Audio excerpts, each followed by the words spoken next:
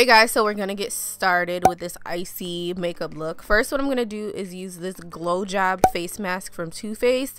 This mask is a peel off glitter glow mask, and I actually really do like it. It doesn't do much to the skin but give your skin a glow. It's just really like a really nice fun mask to put on and take off. It's really easy to apply and really easy to take off, and it has glitter in it, which is fun, right? So I just put that all over my face to try it out for the first time. And then I'm gonna go in with my LA Pro concealer, and I'm gonna use that to carve out my brows. Now my brows are not done. I do that at the end for this look.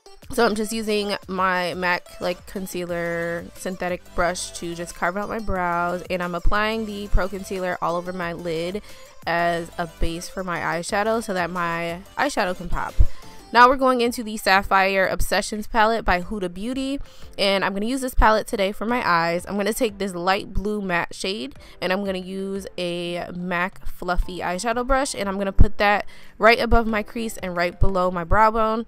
Just going back and forth with that, just making sure that the color is depositing and nothing looks patchy, and just blending that out. Next, we're going to go into this darker matte shade here, and I'm using a pinched eyeshadow brush, a pinched blending brush that's a little bit smaller, and I'm going one notch down and I'm blending that darker blue color into the lighter blue color.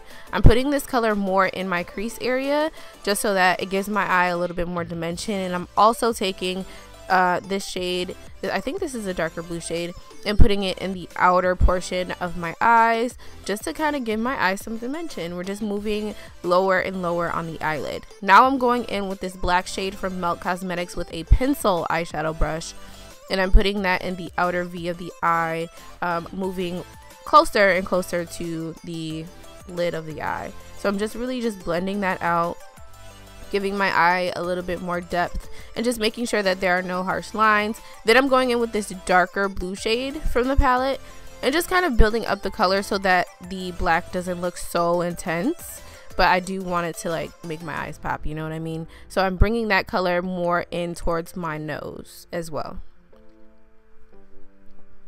This is a really dramatic look too, by the way, so if you're not into it, sorry. Now I'm going in with my LA Pro concealer, and I'm using that same concealer brush that we use for the brows, and I am carving out my cut crease. I really like using this brush to carve up my cut crease because it makes it really easy, and the LA Pro concealer makes it easy as well. So I put a good amount on there, and then I let it dry after I apply it so that the eyeshadows will apply properly, because if you don't let your cut crease dry, I promise you, your eyeshadows will not go on right. Like, they will be patchy, creasy, and all messed up. So I have to let this dry after I do it. So after it's dried, I use my Anastasia Nicole Guerrero palette. This is a highlighting palette, and I'm using the white shade. When I decided to do this look, I was like, oh my god, that white shade in that Anastasia palette will be perfect for the crease color, because it's really white and it's really shimmery and it's very like winter like. So I just put that towards the inner portion of my eye. Then I go on with this MAC shade. This is from their holiday collection. This is more of a silver color, and I put that right next to the white shade, just right like all over, not all over my lid, but in the center portion of my lid next to the white color. Next, I'm going to apply my lashes. I like to use hair glue. You do not have to use hair glue. I prefer to use hair glue because it works best for me. But I'm applying the 614 Lashes Stacked by Salon Perfect. They are my favorite lashes right now. And I'm applying them with my Ulta lash tool or lash tweezers. They make it really easy to apply lashes. So, boom. They go on in like 2 seconds. I just squeeze my real lashes in with the falsies and they come out perfect. Now I am going to take this mask off. Some of it wasn't dry. I think I put too much in one area, but I just peeled it off. It was really cool, and it did have my face glowing a little bit, but I think it's honestly, this mask is just for fun. It's just really cute and fun, you know. So I just peeled that off. Now I'm going in with my Versace Skin Tune primer. I really do like this primer. I enjoy it. I don't just do it for Instagram, but I actually like the primer. It does help blur the skin a lot. So then I put on my Lancome Tint Idol Ultra Foundation in the color 500, and I just pumped that right on my face. I've been doing that lately to save product instead of pumping it on the brush first. And then I use my Morphe like foundation brush, and I just pat the foundation into the skin. Ever since I've been using the Too Faced foundation, I find that every other foundation that I use is too red for me. Like, this foundation runs a little bit red for me. So I don't know, it'll go away in a minute, but I just noticed that because yeah, my Too Faced one is not red at all, but this one does run a little bit red on me, but it will be corrected in a second when we put my concealer down. But I'm just taking some makeup wipes just to clean up my eyeshadow a little bit so that it's not so wild. Now I'm going in with my Maybelline Fit Me concealer, one of my favorite concealers, and applying that underneath the eye. This is going to tone the foundation down a lot and kind of take some of that redness away.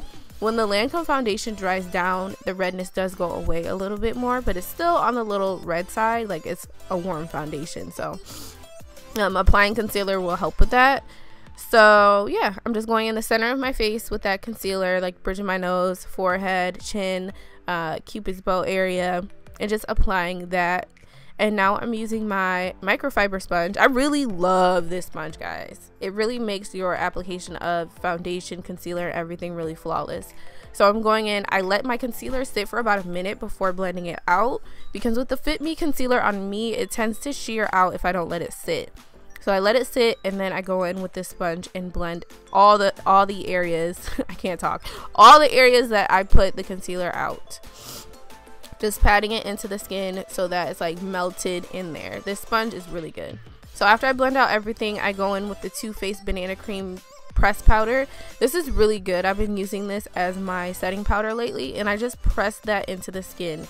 I'm not baking, I'm more so just pressing the powder into the skin so that my concealer sets.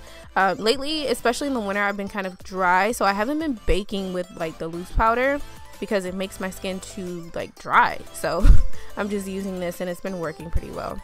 Now I'm just gonna put some eyeliner on my waterline just to define my eyes a little bit more. And I believe this is the Rimmel one that I use all the time. Now we're gonna use this lighter shade with the pinched eyeshadow brush and just apply a lot of eyeshadow on the bottom lash line. This is a dramatic look, like I said before, so this is a lot of eyeshadow, but I really loved how this look came out. So yeah, I'm just blending that on the bottom. I feel like adding eyeshadow to the bottom of your lash line really just helps like make it come together.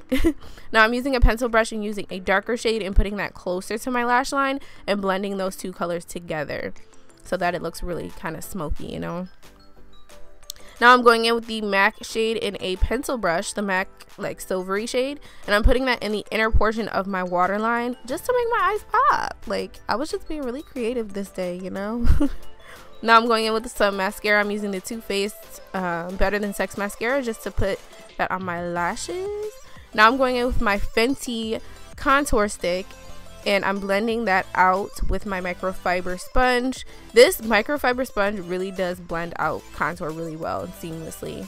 On top of that, I'm putting my Bobbi Brown bronzer with a angled fluffy brush, and I'm just setting that and just making my face a little bit more like warm and sun-kissed and giving me like a slight little contour, you know.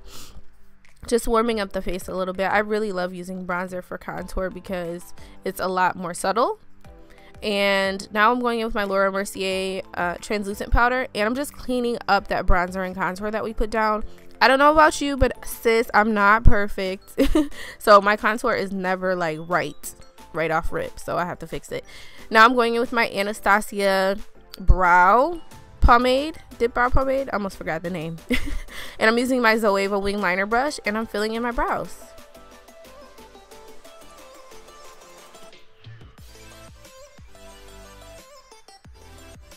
Now I'm using the Anastasia Glow Kit again and just placing some of that white shade in the inner portion of my eye. I just felt like it needed it.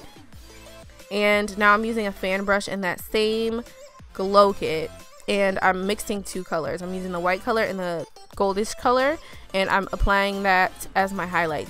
This highlighter, oh my god, fire. If you're going for that dramatic highlight, bomb, like bomb. I'm just putting it on the tip of my nose as well, just to make everything pop, you know. Then I'm going in with my Fenty lip gloss, and I'm applying that to my lips. Now get this, if you don't have the other gloss, the white one or the silver one, I'm going to show you what to do.